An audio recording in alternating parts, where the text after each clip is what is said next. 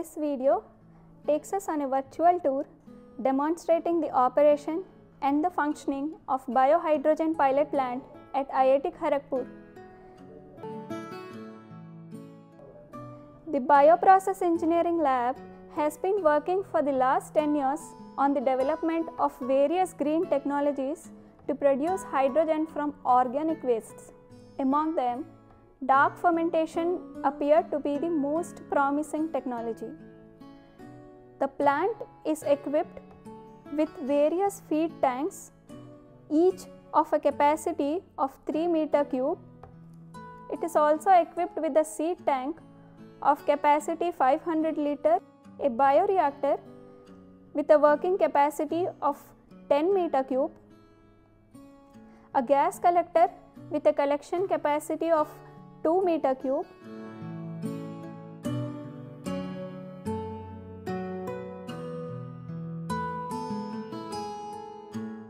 different accessories such as pumps, pH monitoring and control system, a flow meter, a steam generator,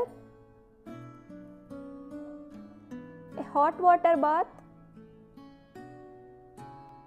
an air compressor and a chiller.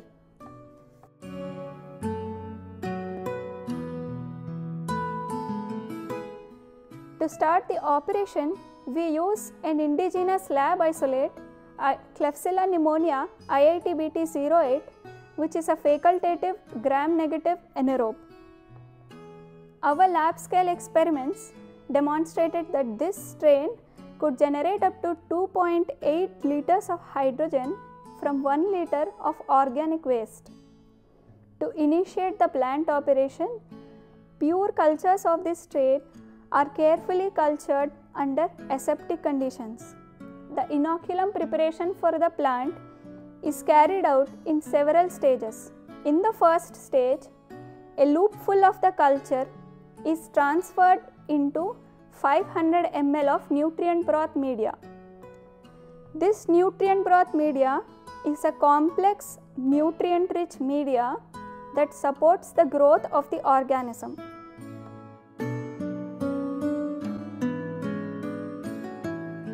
This organism takes up to 10 hours to attain the midlock phase, which is ideal for the hydrogen production.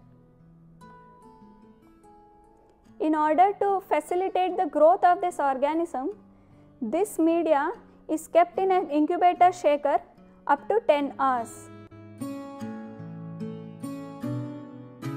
Following the growth, which can be visually seen in terms of turbidity of the media, this culture further acts as inoculum for the subsequent bioreactors.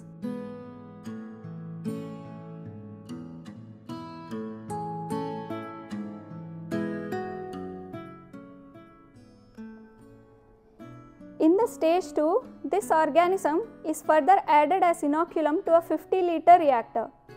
The 50 liter reactor is equipped with a hot water bath to maintain the temperature and a gas collector. Through the inoculation port of the 50 liter reactor, media is carefully added into the reactor. Following this, inoculation is done into the reactor where a concentration of 10% volume by volume is maintained. This reactor is passed with nitrogen to maintain anaerobic condition, and it is constantly monitored for its hydrogen production.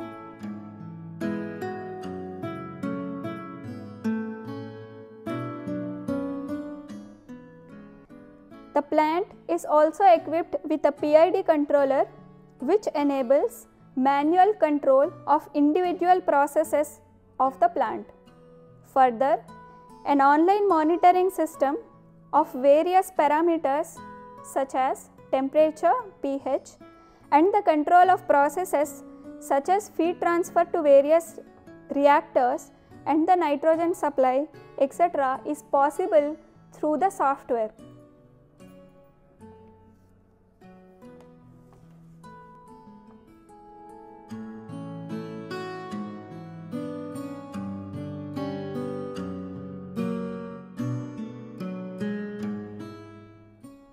For the media preparation, cane molasses is used as the primary substrate. Cane molasses is a byproduct of the sugar processing industry. It is a viscous liquid consisting of approximately 40 to 50% of sucrose. So, to initiate the operation, cane molasses at a concentration of 1% volume by volume is added to the feed preparation tank under constant mixing.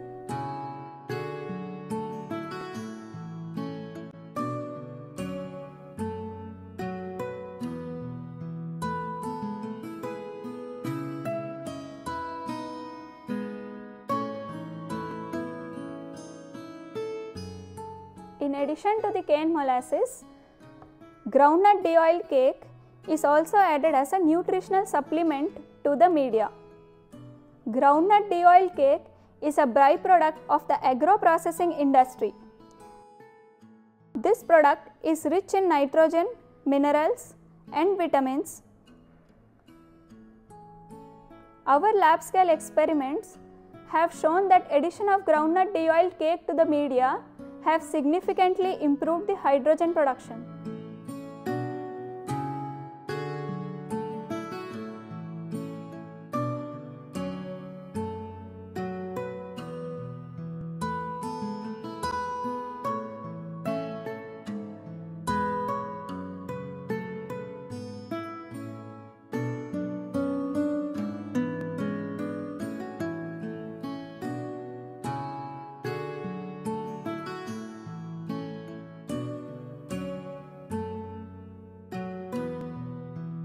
Upon thorough mixing, it was essential to adjust the pH of the media. The plant is equipped with a pH dosing and a control system. The final pH of the media was adjusted to 7.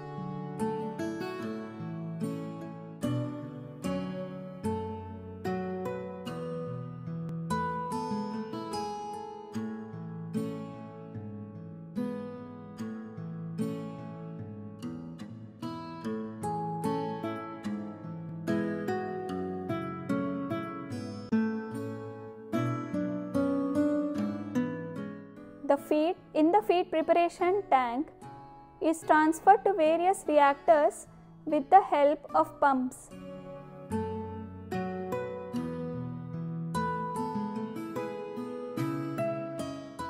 In order to start the operation of the 10 meter cube reactor, feed from the feed preparation tank is initially transferred to the feed tank 2 with the help of a centrifugal pump. Nitrogen is passed in the feed tank 2 for sufficient time to maintain anaerobicity. This feed is further transferred from the feed tank 2 to the 10 meter cube reactor.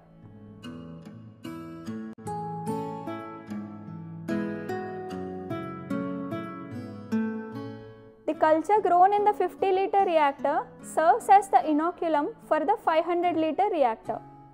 Once the maximum rate of hydrogen production is obtained in the 50 liter reactor, the culture in this reactor is carefully transferred into the 500 liter reactor with the help of a peristaltic pump.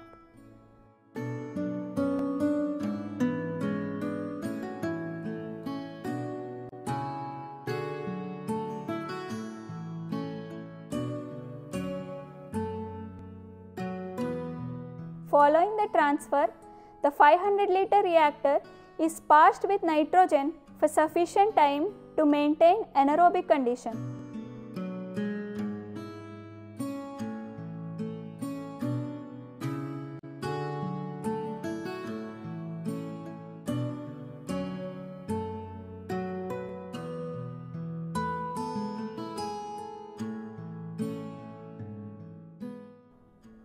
At regular intervals, constant recirculation of media is done using a circulation pump to maintain homogeneity in the 500 liter reactor.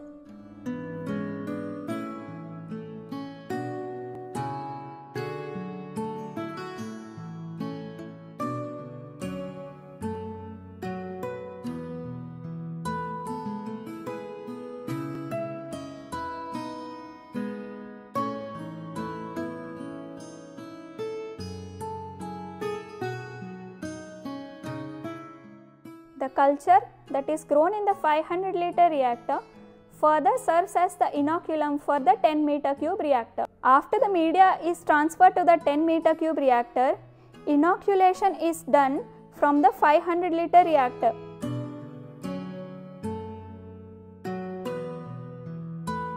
Constant sampling of the 10 meter cube reactor is done to monitor parameters such as pH, COD and the volatile fatty acids. Gas production can be observed in the reactor within 3 hours of inoculation.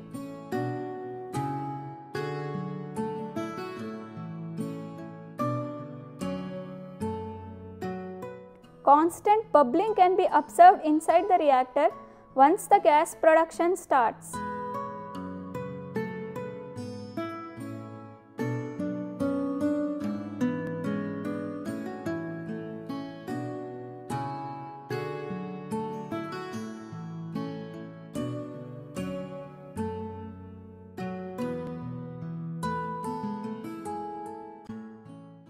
The gas produced in the reactors flows through the pipelines and finally reaches the gas collector. There is a provision to collect the gas in the gas collection tank for further use.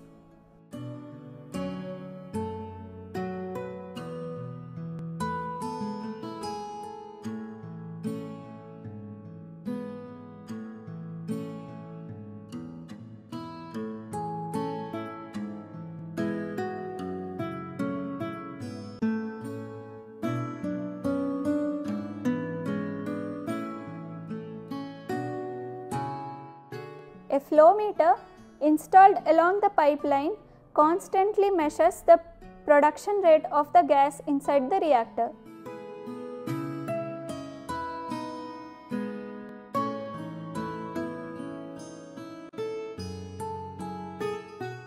In case of excess gas production, the gas can be exhausted through the flame arrested to the atmosphere.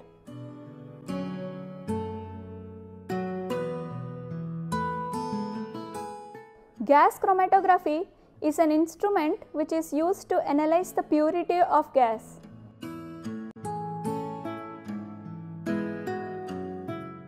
An online gas analyzing system is equipped with GC to check the composition of the gas produced in the reactor.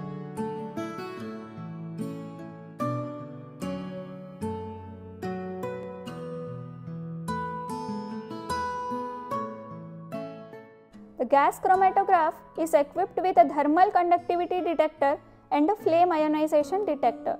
The thermal conductivity detector in the gas chromatograph detects hydrogen as indicated in the chromatogram.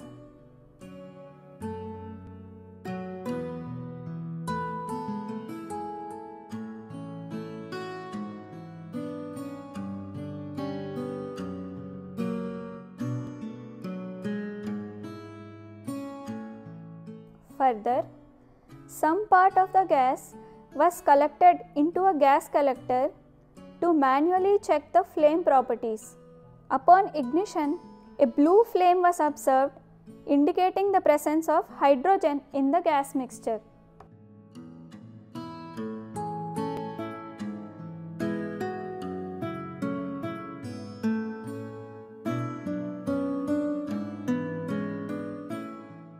We hope that our endeavors can contribute for a cleaner energy generation and simultaneous bioremediation for the future generations.